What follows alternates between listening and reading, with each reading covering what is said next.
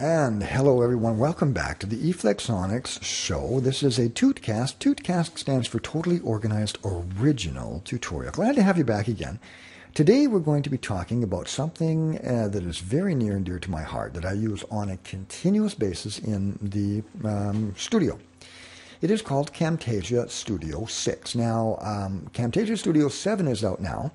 It is an upgrade. I'm going to have to break down and buy the upgrade, but this is probably the most powerful professional suite of video editing and audio editing tools for the PC there is out there. Let me show you how simple it is to use. Now let me explain a little bit about what it does and what it does not. Camtasia Studio is just the perfect vehicle for any podcaster, for anyone that has a story to tell, for anyone that has, for example, wants to put on an informational class or get their message out. This is probably the best thing that you can buy if you're a podcaster and you need to get your message out there and across. Now, here's some exciting stuff. Camtasia Studio 6, when I bought it a year ago, it was $299 Canadian. I live in Canada. Camtasia 7 is still $299, and it has the capacity to do a lot more high-definition work. You can go to TechSmith's page, and I'll put the link on at the bottom of this podcast, and you can get a full-blown 30-day trial for absolutely free, absolutely nothing to try Camtasia Studio 7. And I would highly suggest that you give this program a go. Once you try it for a couple of weeks, I'll almost guarantee you, if you're a podcaster, you'll want to buy this program. Let's take a look and see how easy it is. Right now, I've got two applications of Camtasia Studio open. I've got one that's recording the screen and one that's recording the front end of Camtasia. So let's show you how easy it is to edit video and audio in Camtasia. Anytime that you want to bring anything into Camtasia, all you have to do is go to the Add section here and click on Import Media. Whether it's a video, whether it's music, whether it's a JPEG, a picture, whatever it is. So we were at the Bakerview Eco Dairy the other day, and we just had such a great time. Where is my, there's my sandwich movie. They made a great sandwich there, so I'm going to use the sandwich movie. So as soon as you double left-hand click it, it'll bring the video into the clip bin. Now all that is it loads it into a staging area where you can start to bring it down here. And let me explain that. So, for example, if you wanted to bring in another picture or a theme song or narration, you'd just click Import Media and it would end up in the same area here as the clip bin. Now, how do you get this video down to here so we can start editing it? Simply press and hold down your left mouse button and click and drag it all the way down here. Then let it up.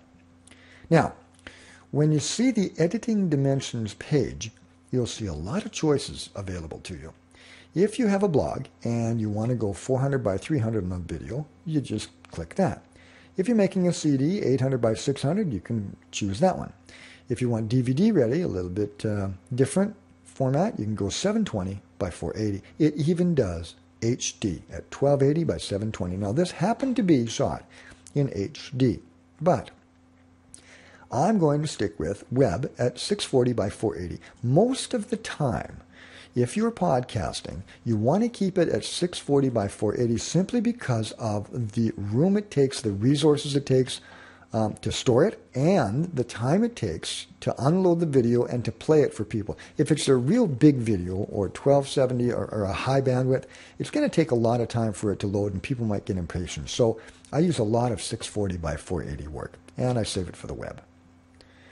Now, did you notice it has YouTube? Now you can customize the YouTube size whichever you want.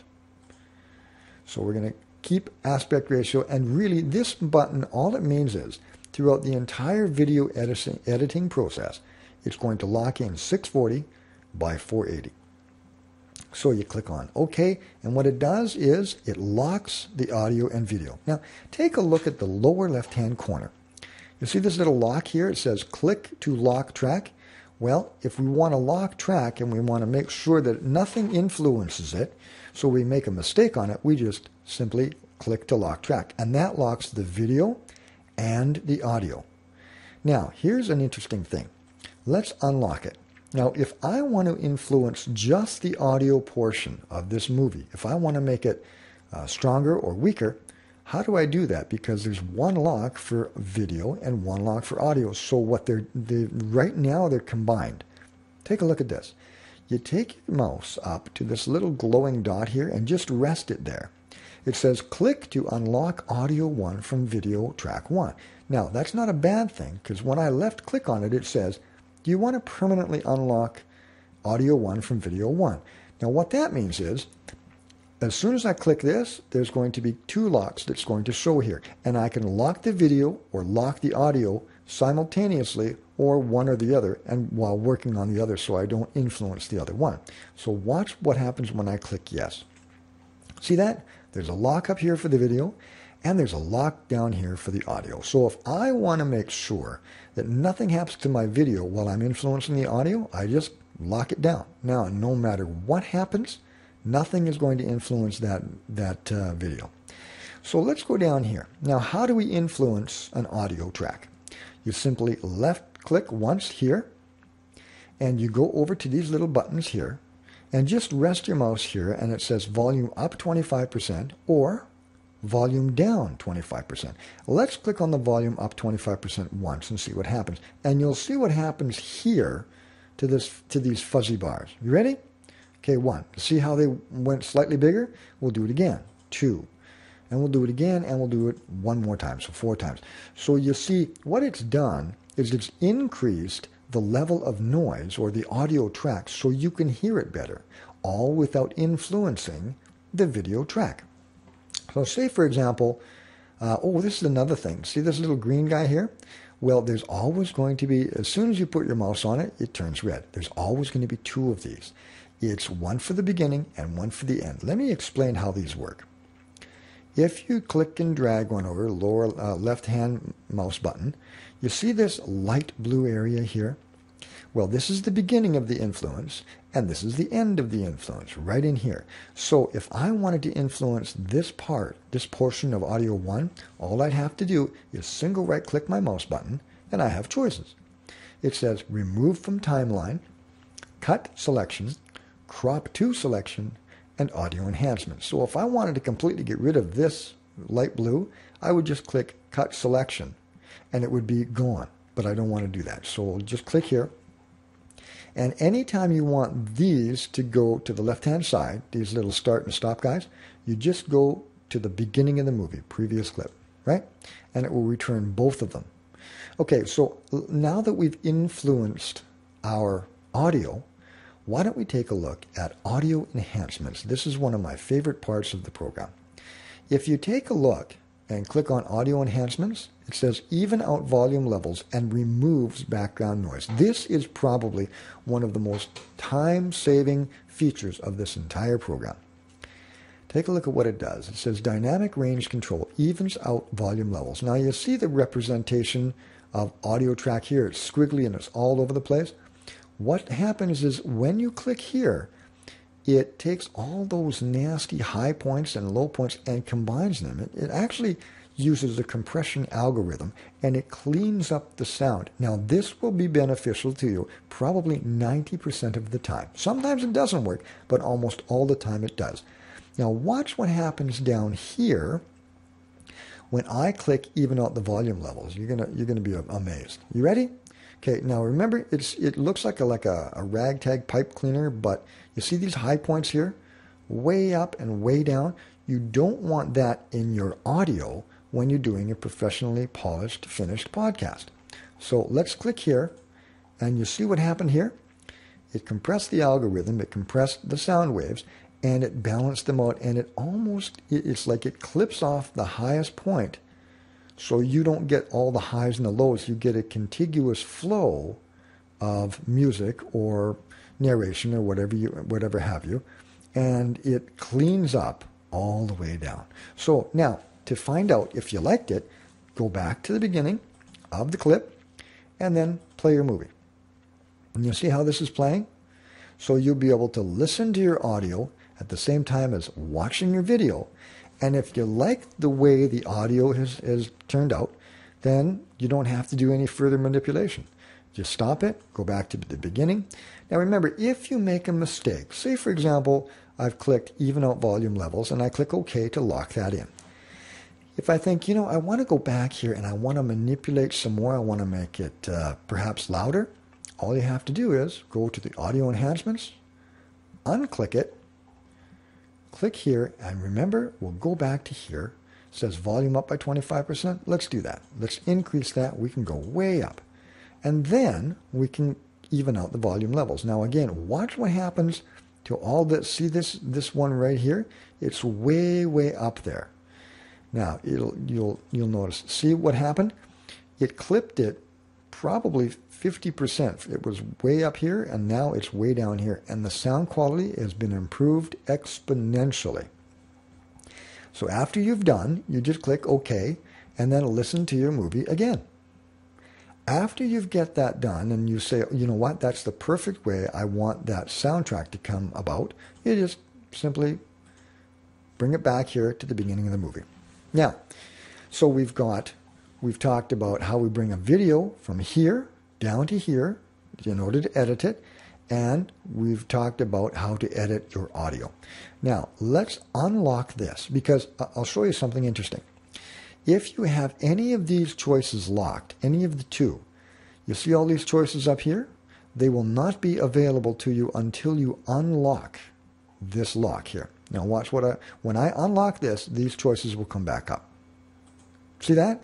Now, we can add a zoom and pan, we can add call-outs, we can add transitions, captions, flash. See, this is interesting. Flash, quiz, and survey.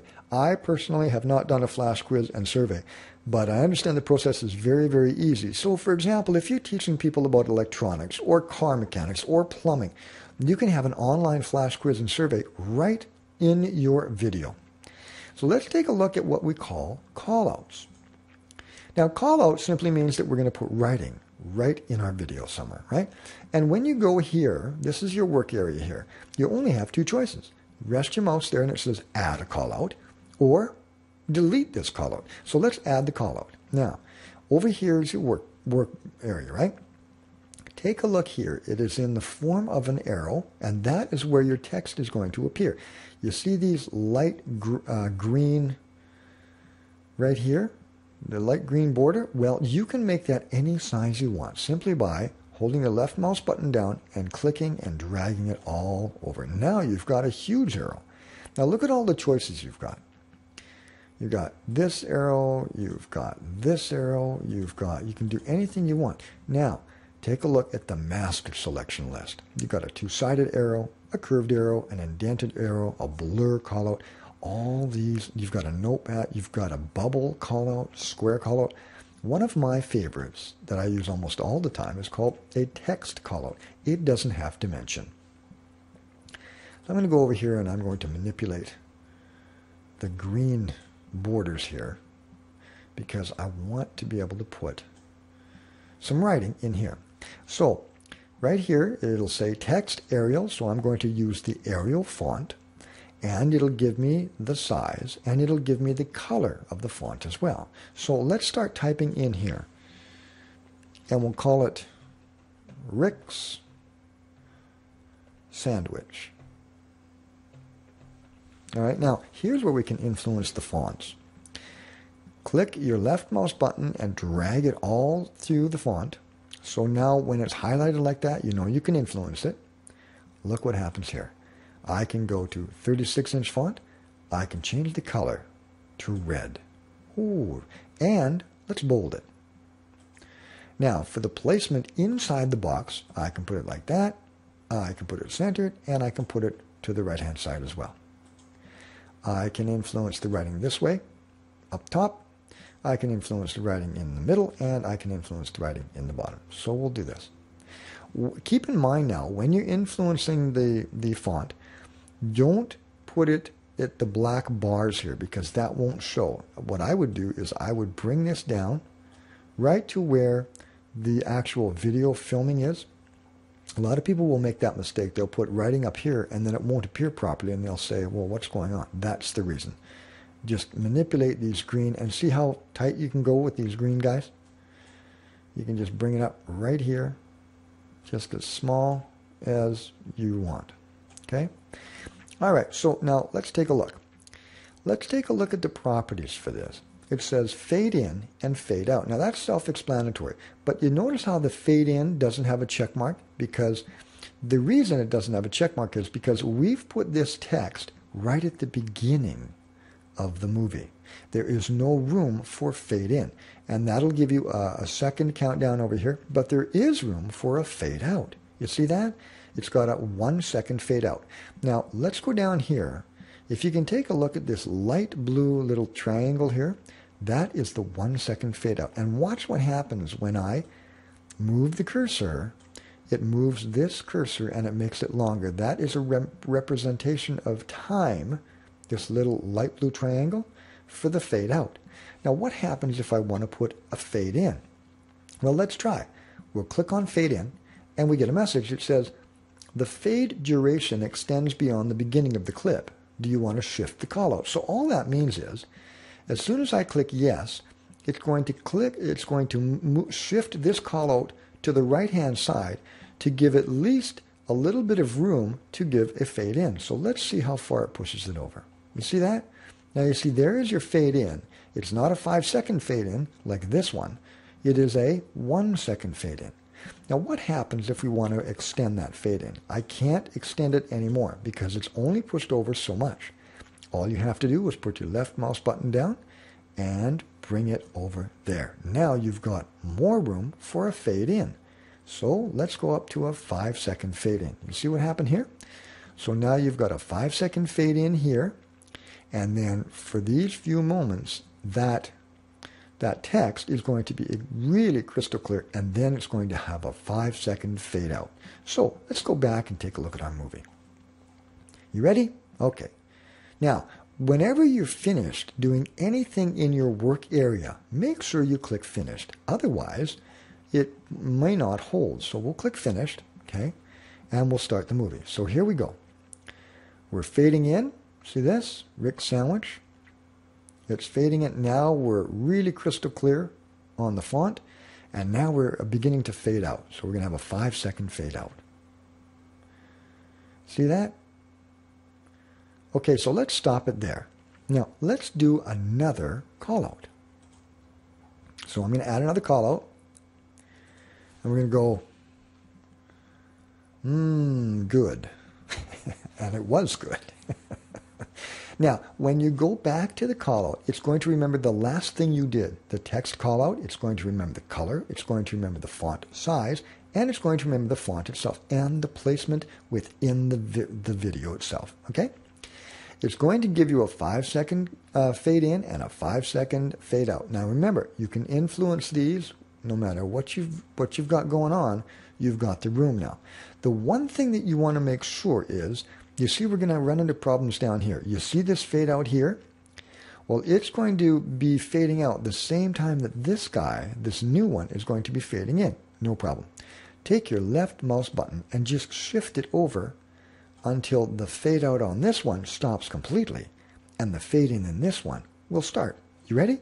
So let's go back to the beginning and we'll do the movie again. Okay, so we've got a fade in.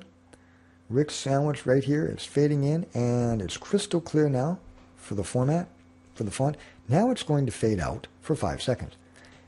Almost immediately after that, it's going to fade in on the new word. Okay, you see, good, it's fading in. It's crystal clear here now for a couple of moments, and it's going to fade out. Pretty slick, huh? Now, you'll notice that sometimes when we do the video is a little jerky. When you go to post-production, that means when you click on Save Video As or Format Video As, that jerkiness will go away. It's because this was shot in a high definition, so there's a lot of information that it has to process. But the lower the definition, like 640 by 480 if it was a camera, that it was shot, it would go a lot smoother. So remember the rule. After you do your fade in, your fade out, anything on your work area space, you just click finished, and there you go. So now we've talked about how to get the video from here, down here, how to unlock it so you have influence. You can influence the audio and lock out the video. Or conversely, if you want to do something with the video, you can lock the audio. Now, nothing will influence this audio, right?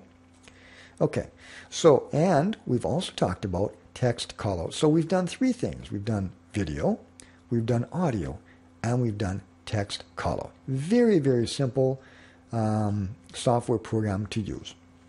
You can also use transitions, and I'm going to do another podcast on transitions and captions and produce video as. Now, when you get your video the way you want it to be, you click on Produce Video As, and it says Start the Production Wizard to produce the current project. So let's click on that. Now, it says, again, do you want to save it for the web? You can change it at this point, but I wouldn't. Once you make your decision on how you want to format it at the beginning, pretty well stick with it, because I'll show you what happens if you make another choice. Say, for example, I went from web to YouTube. It says, selecting a different preset than the preset in project settings may cause the look of the video to appear different than previewing during editing. Do you wish to continue? Normally, I do not. I'll always go with my original choice. It's going to go 640 by 480. It's going to be an MPEG-4 video movie file. And it creates a high-quality, low file size MP4 for playback on multiple browsers. This is probably the safest. So you click on Next. It wants to give a title, so we'll go Sandwich. And there you go. And then it even tells you what folder. Now, pay particularly close attention to the folder it's going to, or you'll lose it. You can always search for it in the computer to find it. Okay, so you ready? Just click Next. And it'll tell you all the information of what it's going to do. And then click Finish to finish. And this is what you're going to see. See? Rendering project. That's all there is to it, folks. Thanks so much for coming. This is Rick Holland for eFlexonics, and I hope you enjoyed the podcast. If you want to give us an email at eflexonics@gmail.com, or simply drop us a comment at the bottom of this page. Thank you so much. See you again. Bye-bye.